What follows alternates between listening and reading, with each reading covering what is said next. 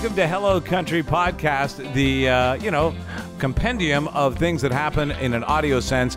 Everything available on hellocountry.ca comes to life right here on the podcast. I'm Mike, and right there is Papa Country. Hey, buddy. Howdy, Mike. How you doing? I'm not going to complain one little bit. Now, you're in your rocking chair. You are doing what I like to call setting a spell, I suppose. Absolutely, yeah. I'm kicking it indoors today. No more truck casting. Yeah. No more cowboy hat today. Yeah. But, I'm home alone with the boys. Mama Country decided she had to head into the city. Actually, she had an appointment. So I'm at home with the boys and the dogs. So this could blow up on me at any time, but we're just going to roll with it. The last time she left me at home with the dogs and the kids, Big Brother drove his dirt bike right into the pond. Come on. So how did that go down when she got home? Not well. I actually, he was screaming for help, and I was out there with the little guy, but I thought it was just a bird calling, like a weird, help me, daddy, kind of bird. A help me bird. It turned out he was like submerged in the pond. So, let's hope this goes better, but that's actually a wonderful segue into who our guest is on the Hello Country podcast today. I like that all hell breaks. Sorry, man. I like that all hell breaks loose when you're left alone with the kids. It happens in the country. It happens in the suburbs. It happens in the city. Around the world, mom comes home. There's always been some calamity that needs unscrambled. You know. Oh, absolutely. Like the kids, they've been barely fed. I think they've had suckers today. It counts. That counts as a meal. It's a food group. Okay, sorry. Now you said that your little guy ended up headed toward the pond on a dirt bike, which means that this is something that's become part of your life. And of course, I cut you off, but we have a great guest. He's on the line with us now. Let's talk about him. Yeah. So Davin Grose is on the podcast. Davin owns MotoMech, which is the mech shop located on site at MotoPark Training Facility in Chatsworth, which has become our second home lately. So growing up in the city and in the suburbs, I never thought I'd have a dirt bike in the back of my pickup truck because I never had a pickup truck or dirt bike growing up. And it was never really one of those things that I aspired to have. But I love it. I love getting into this the dirt bike community. It's wonderful. And the folks over at MotoMech and MotoPark are they're just wonderful people to work with and to get to know.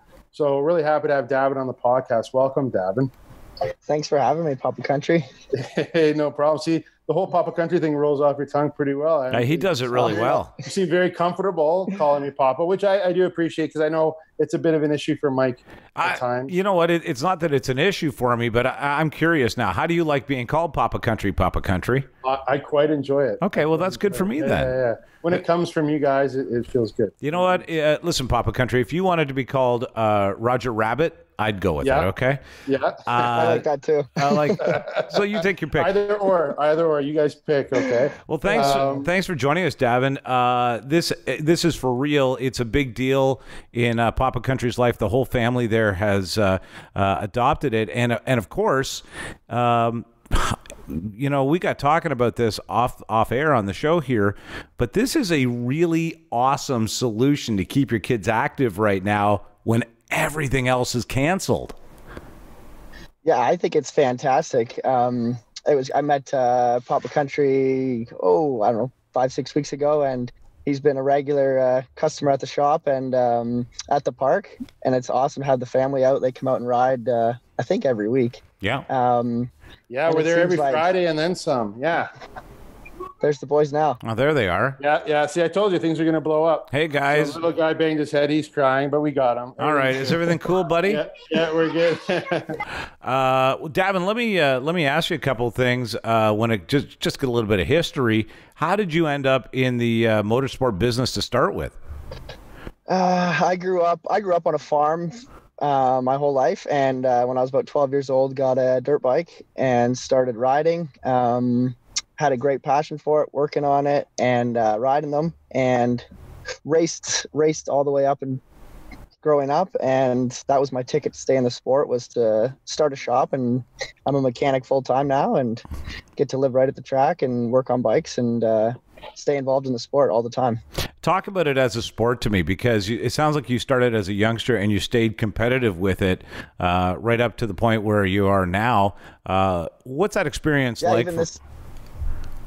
It's fantastic. I think it's a great sport for it's an individual sport as who's on the bike, but it's a whole family behind you and a whole group of friends to get you where you want to be. I raced from the time I was 16. I still race now. I'm 26. Even this weekend, I went to Ottawa and raced the Premix National.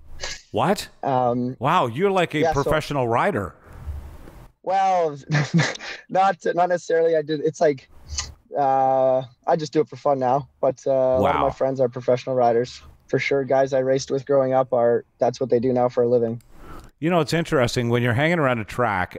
For me, it was go-karting, soapboxing, and stock car racing.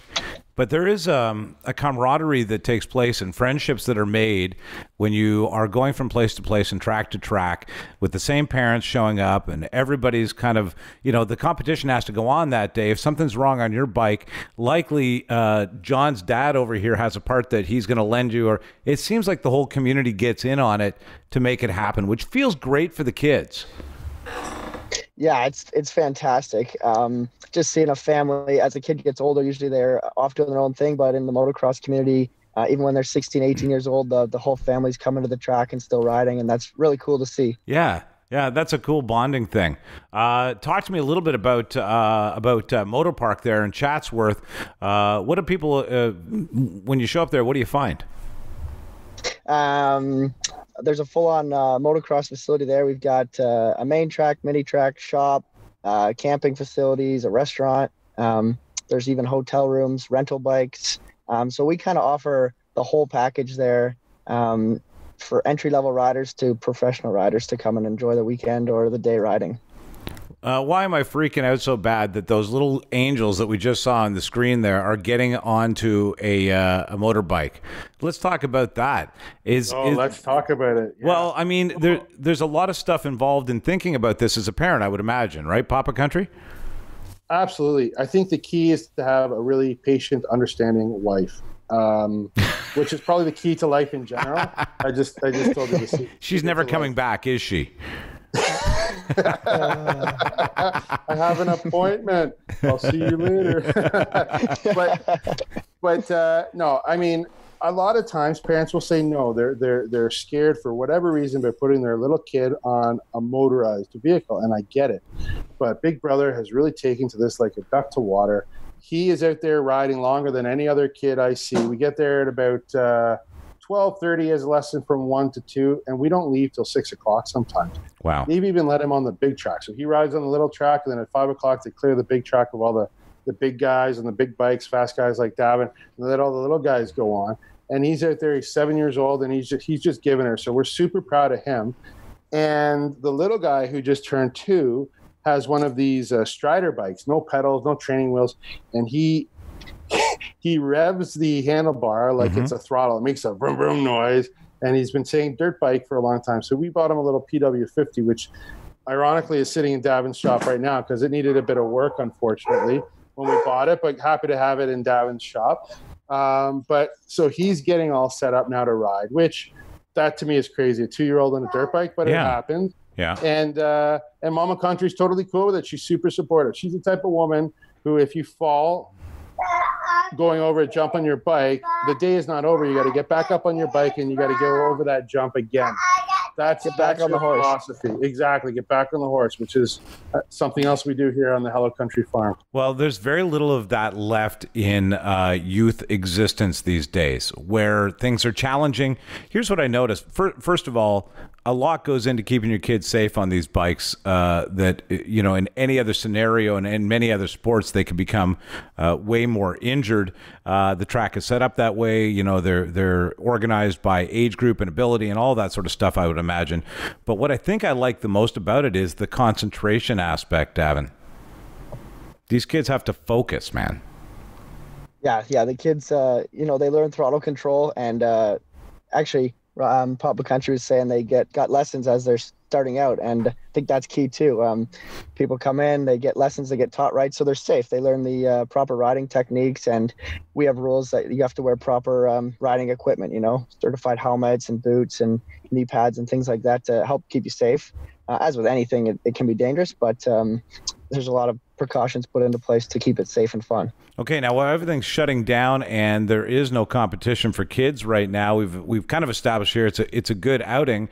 But Papa Country and I got talking. I went, wow, this must be an expensive endeavor. Then we compared it to hockey, where you've got equipment, tournament. Now you actually pay for ice fees up to a time where the arenas were open.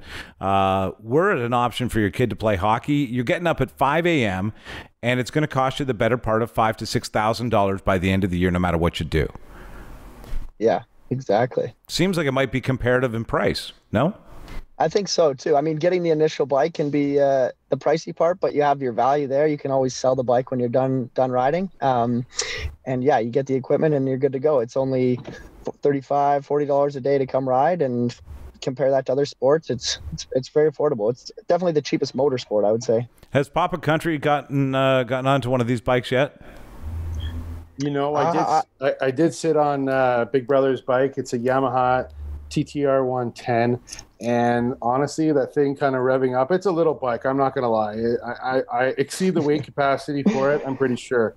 But it made me want to get a bike. Yeah. And then Mama Country stepped in. She said, honey, if anything goes wrong, you're kind of the bread earner, so maybe stick to horses. So I'm going to stick to horses. Okay. But you hold your horses, but let's see if I will hold my horses. But let's see if we could get into this in theory. Like, let's say that Papa Country and I wanted to show up to the track and get an introduction to this. Is there something set up there, Davin, where we could sample it and see if it was for us? Definitely. Yeah, we offer packages where people come. You obviously book ahead, but you show up and there'll be a full-size motocross bike ready to go with equipment. This year we couldn't do rental equipment just because of COVID and things were a little different, but traditionally we have bikes and equipment on site. We even have people come that have never ridden and do like a bachelor party, for example. Oh, that's fun. We've yeah. had events like that. Yeah, so it can be a lot of fun for new beginners. Almost every weekend, I would say, we have a new rider come out. And when a beginner comes out there... Good mix. Oh, what's that, bud? No, I was just going to say, like at MotoPark, there's a pretty good mix of riders. Like there's a lot of young kids, and then sometimes the parents are riding with their kids, which I'm sure the kids love. Mm-hmm. And then you got guys and girls just riding on their own. So a little something for everybody there. That's very cool. Definitely.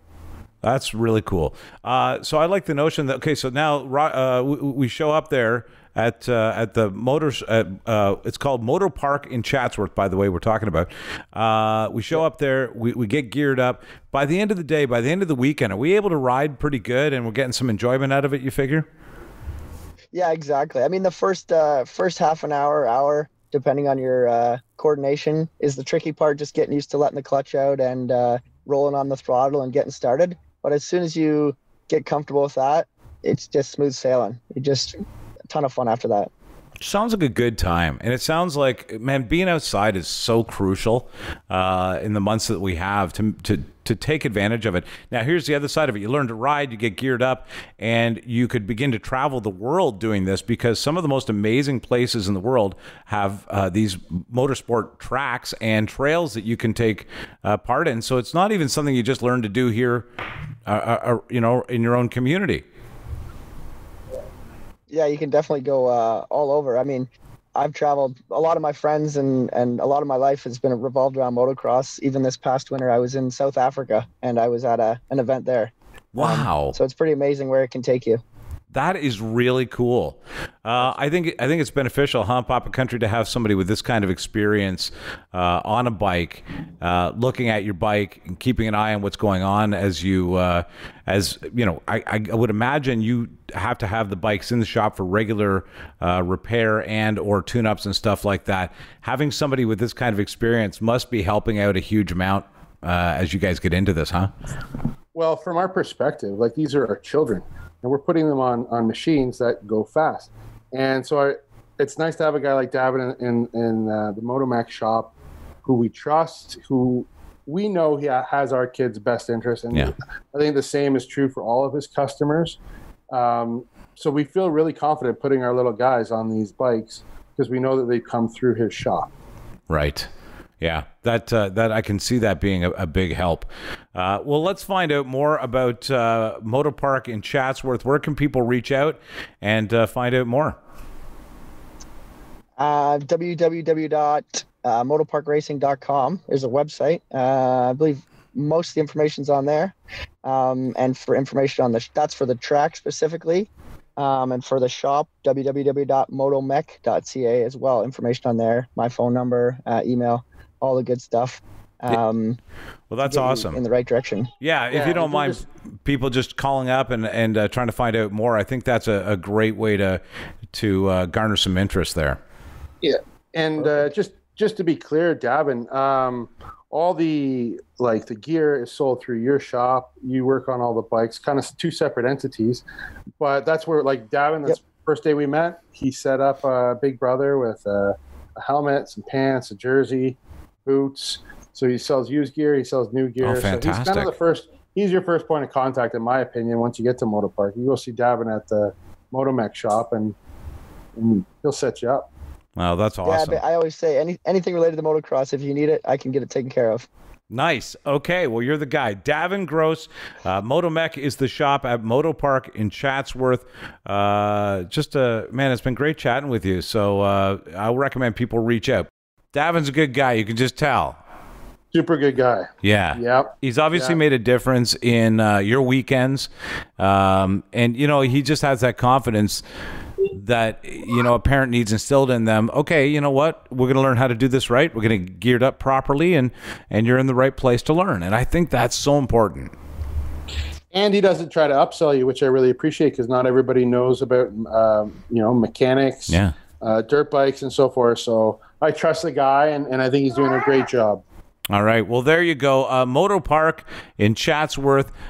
This is Hello Country. Don't forget to subscribe to the podcast. Go to hellocountry.ca. All kinds of great stories as we span, the non-urban areas around us. And that goes into cottage country, into the country, and many other places outside suburbia and metropolis. And there's a great life to be had there. So we invite you to come with us. Thank you so much. You got the boys there? What's going on? Oh, the boys are here. They're actually reading books, if you can believe it, and they're kind of quiet, which is very unusual. All right. Well, I'll leave you to that piece, and we'll catch you next time here on Hello Country. Thanks. Thanks, Mike.